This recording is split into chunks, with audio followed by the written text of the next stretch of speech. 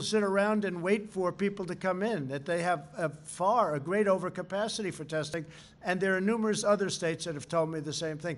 That's, by the way, a good problem, not a bad problem, okay? Yeah, go ahead, please. Said many times that the U.S. is doing far better than any other country when it comes to testing. Yes.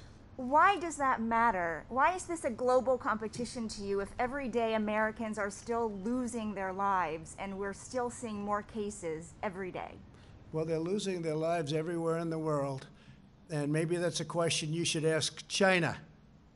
Don't ask me, ask China that question, okay? When you ask them that question, you may get a very unusual answer. Yes, behind you, please. Sir, why are you saying that to me specifically?